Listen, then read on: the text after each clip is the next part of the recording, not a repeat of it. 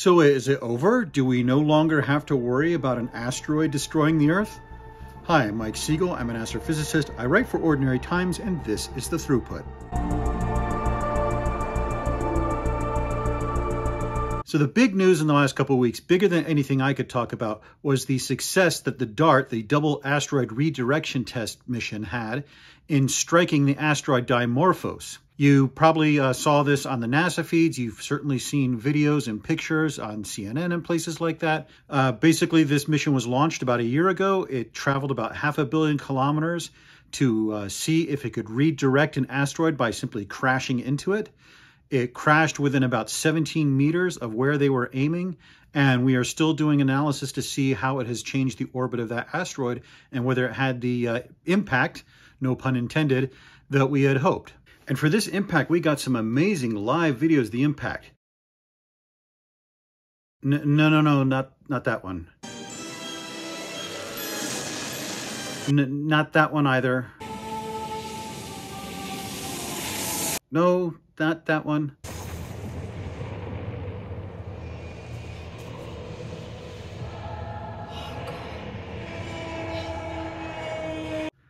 Not that. Yeah, here we go. The origin of DART really comes from, I would say, the 1990s. In 1994, the comet Shoemaker-Levy 9 smacked into Jupiter, each fragment smashing into it with the power of thousands of atomic bombs.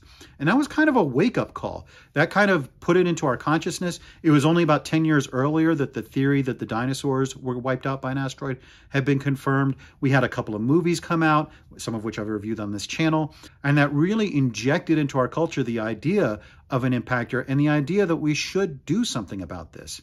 And it really got a jolt of adrenaline when the Planetary Defense Coordination Office was created in 2016 and to begin to seriously organize these efforts to see what's out there and potentially doing something about it. Planetary defense is actually a very serious thing. I've done 2 videos about movies that deal with asteroid impacts, Armageddon and Don't Look Up, link in the description below. Now, usually when we talk about this, people talk about a planet killer. They talk about the Chicxulub or some kind of impact that's going to wipe out all life on Earth. That's useful, but I think the paradigm we need to think of is more like a meteor crater out in Arizona, where a 170-meter wide nickel-iron meteorite, basically about the size of Dimorphos, impacted. Fortunately, as you can see from the picture, it just missed the visitor center.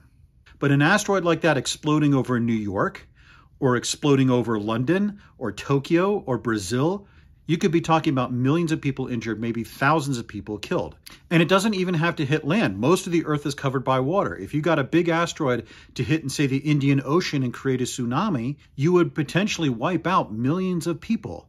So these are very serious things. And you don't have to think of this in terms of planet killers. You can just think of this in terms of asteroids like the size of the one we hit, Dimorphos, that is 170 meters across, that if it actually impacted on the Earth, could cause that kind of regional devastation. Now, the number one question I get about the DART mission is it possible that we could have shifted that asteroid and now it's going to hit the Earth? Absolutely not. We picked this asteroid very carefully. First of all, it's a double asteroid. That's why it's called Double Asteroid Redirection Test.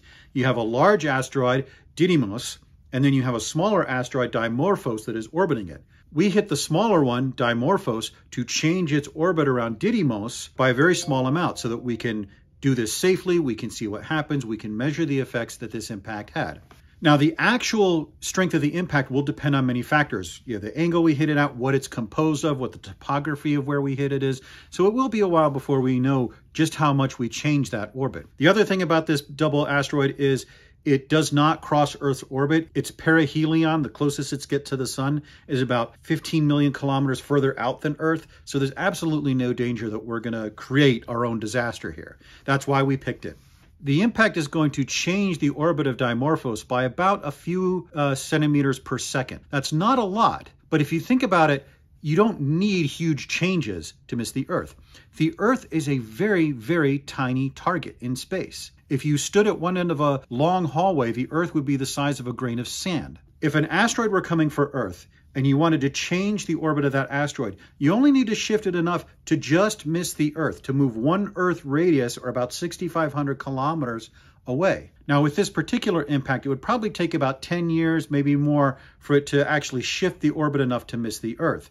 But if you can increase the energy of this collision by making a bigger impact or having it go faster when it impacts, you basically can move an asteroid enough that you could actually prevent an impact. So does this mean we're safe? It's over? We don't have to worry anymore about comets and asteroids hitting the Earth? Well, not quite.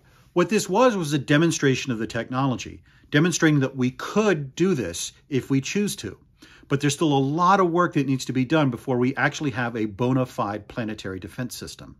We need to be able to do this on a rapid time scale. We need to be able to do this with much more energy in case we don't have a lot of time, in case we don't have 10 years to prevent this impact. There are many, many possibilities depending on which way our space program is going.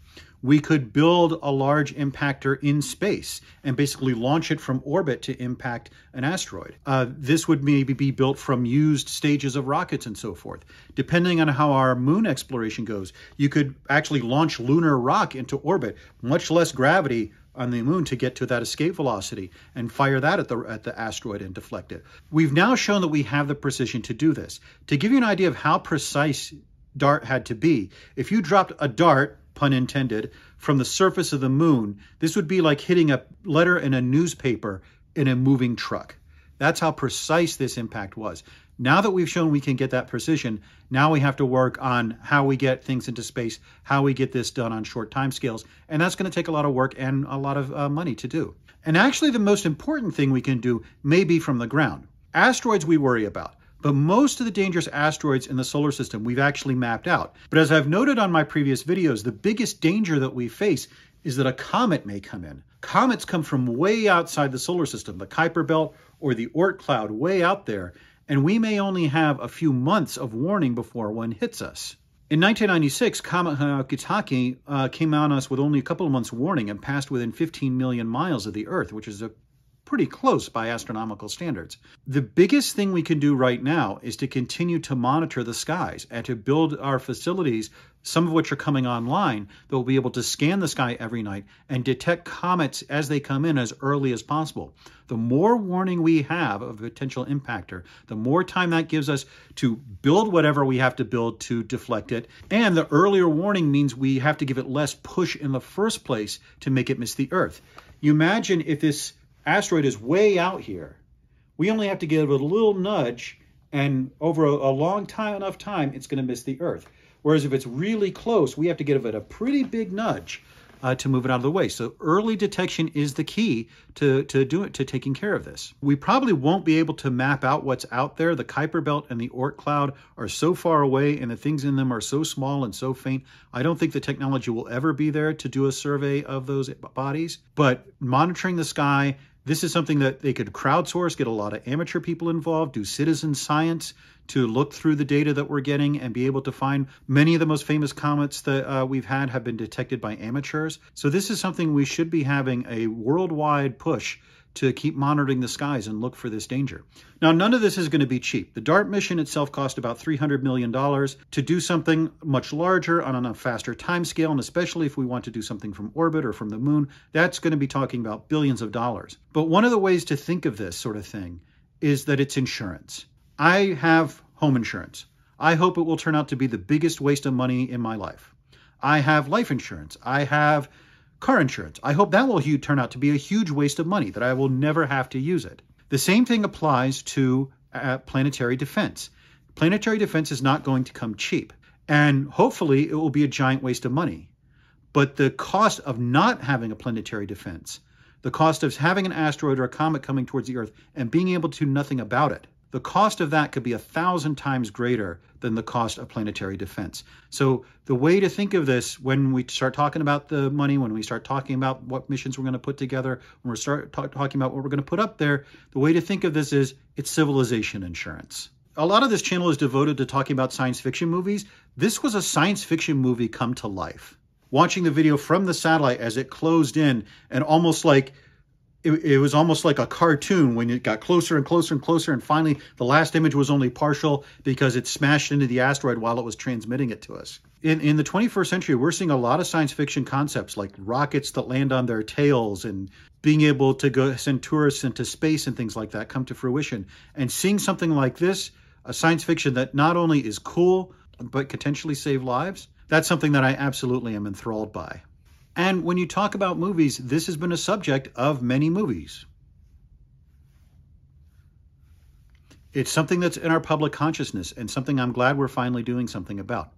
So that was fun to talk about some real science. And again, I can't imagine anything more important to talk about than what DART did a couple weeks ago. Our last video actually kind of went crazy. We got way more views than we're used to. We're now up over 1,000 subscribers. I can't begin to express the how grateful I am for all the attention and how humbling it is to find that so many people enjoyed the last video, and kind of intimidating it is to try to keep up with that and try to provide content that you guys will continue to enjoy. But I thank you so much for supporting the channel. Please continue to support it by clicking subscribe, recommending it, hitting that like button. That's what bumps us up so that people see us and gets the attention to this channel. Given the response, I'm hoping to do some future lists. I've got a few written down, and hopefully we'll get that. In the meantime, I'm Mike Siegel. I write for Ordinary Times. Thank you for watching.